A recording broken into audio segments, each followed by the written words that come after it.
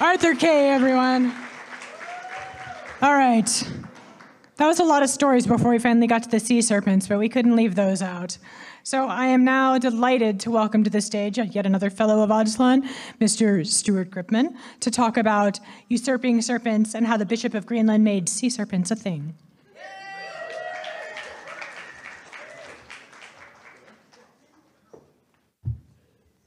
Well, hello. Well, hello. All right, hi, yeah, I'm Stuart, I'm a fellow. As Annetta said early on, our speakers tend to be experts and enthusiastic amateurs. Tonight I am solidly in the enthusiastic amateur column, my expertise being the very lucrative cemetery photography. Yeah. I am rolling in it. Okay. Anyway, so I'm not an expert, but I got a great story for you. I think you're going to really like it. So let's get on with it, huh? Okay, we've all probably heard of UFOs, but maybe you haven't heard of a UMO, or an unidentified marine object, or possibly organism. But for as long as humans have been looking out over bodies of water, they've been seeing some shit that they can't explain. And until we had the printing press and methods of mass communication, those stories kind of tended to stay local, right? Your village, your people around you might know, a few miles away they might know, but the word doesn't really get out back in those old days. Until this guy came along. So, meet Hans Edgar. Yeah, rough and all, huh? He was a Danish-Norwegian minister in the Lutheran Church, and he kind of broke the sea serpent thing wide open, based on a sighting in Greenland. Now, he first went to Greenland in the 1720s. He went looking for descendants of Norse people who hundreds of years prior had gone and tried to set up, establish a place of living and working in Greenland.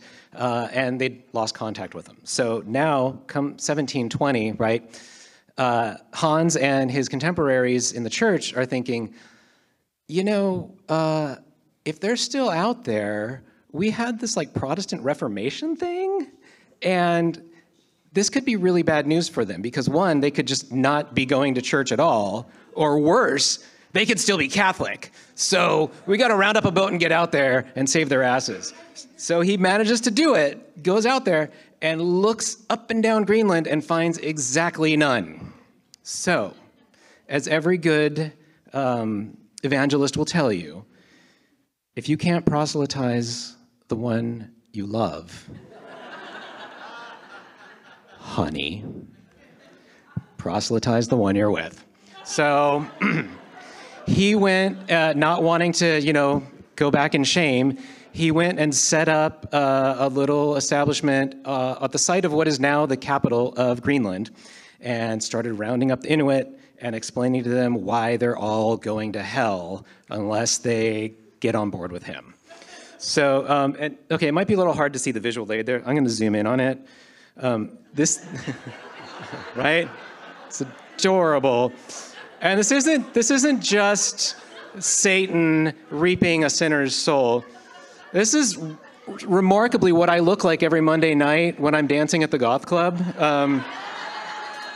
You're laughing. That's not a joke. That's God's honest truth. So come on out. It's really fun. It's really welcoming. And the people watching.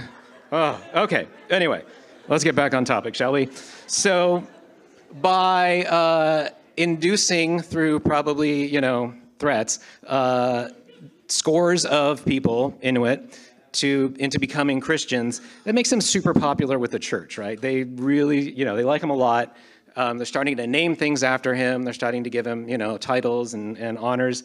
And eventually, they bestow the honor of Bishop of Greenland. And between you and me, that's kind of like being the mayor of Buttonwillow. Nothing against Buttonwillow or its mayors past and present, but it's just not a big deal. I don't think it's like monument material, but that's what happened. He was super revered. Okay, but where do the sea monsters come in, okay? We got to move ahead just a little bit. So, Thank you. Yes. Okay. Come 1741, Hans's career is kind of, winding down. He's sort of semi-retired. And he writes a book basically telling everything he knows or believes he knows about Greenland. And he calls it, I love this title, The New Perlustration of Greenland. And it becomes famous not for most of what's in there, but it contains an account of a UMO.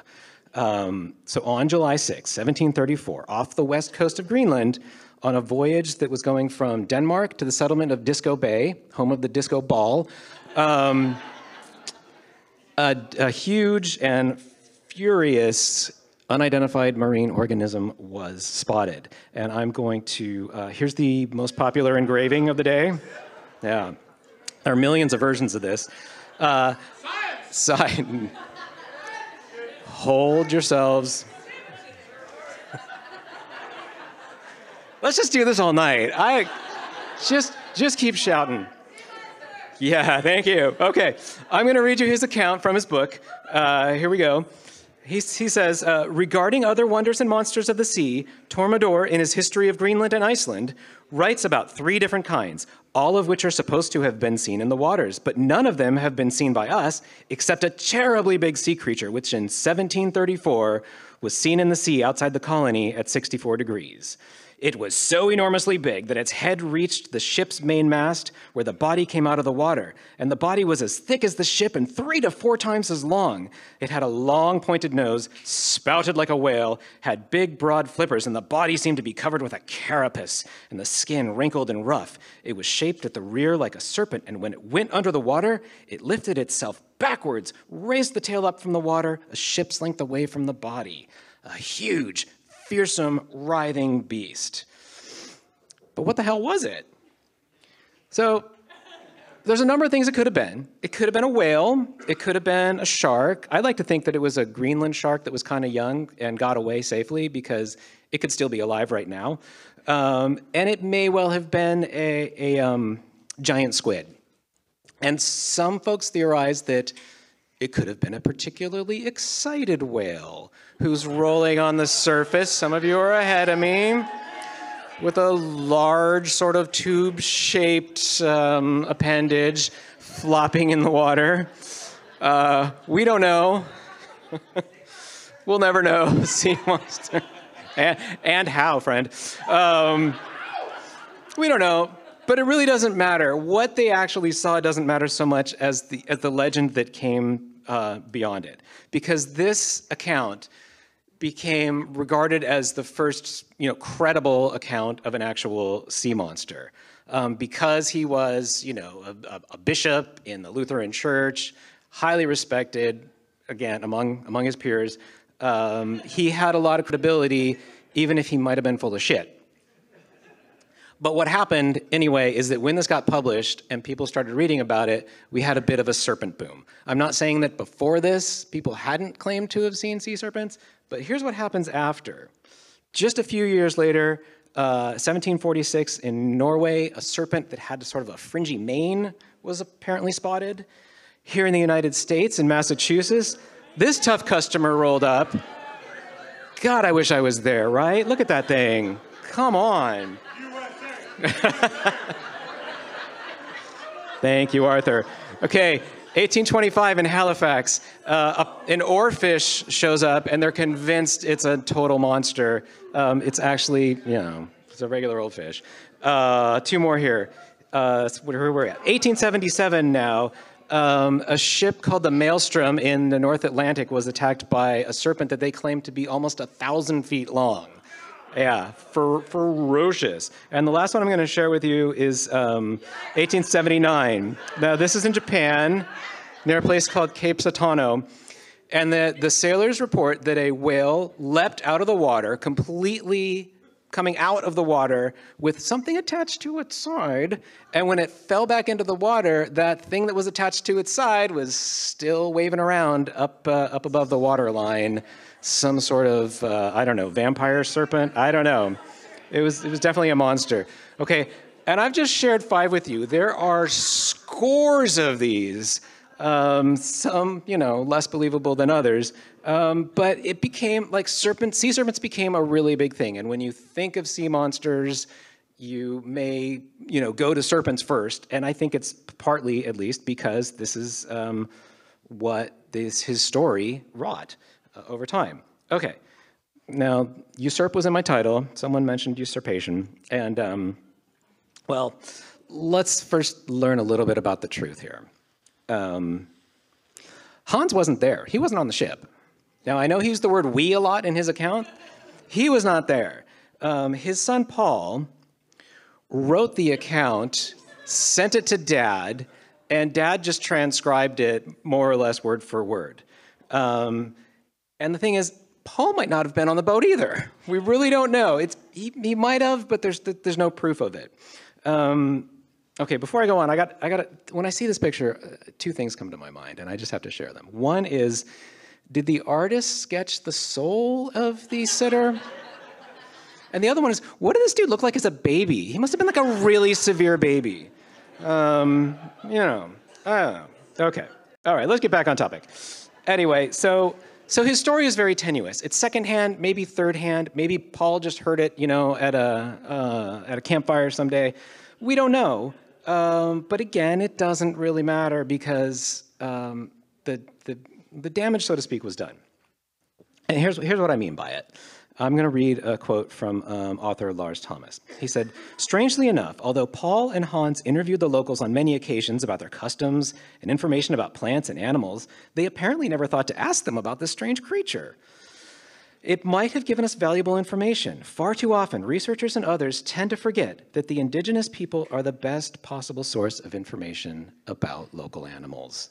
And the thing is, they were too busy proselytizing, I think, to really, and too full of themselves to be humble enough to learn from these people who had been there for many generations. Because the Greenland Inuit, as well as the old Scandinavian folks, have some really, really amazing stories in their folklore and creatures in their folklore. So I've got time just to share three of them real quickly.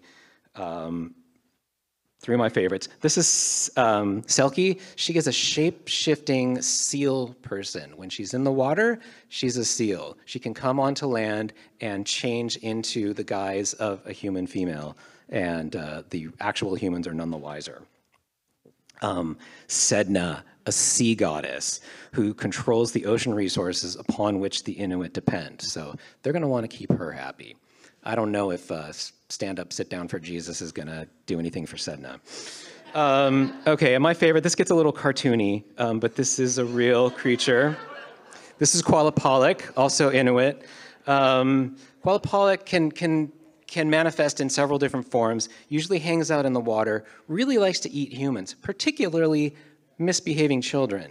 So if you're getting a Krampus vibe, that's where it's coming from. So to wrap it up here, we always do a little toast at the end, and I'm not going to toast the colonizers and the people who possibly lied, but let's toast to Qualapalak, and when we're out there swimming, please don't eat us. Thank you.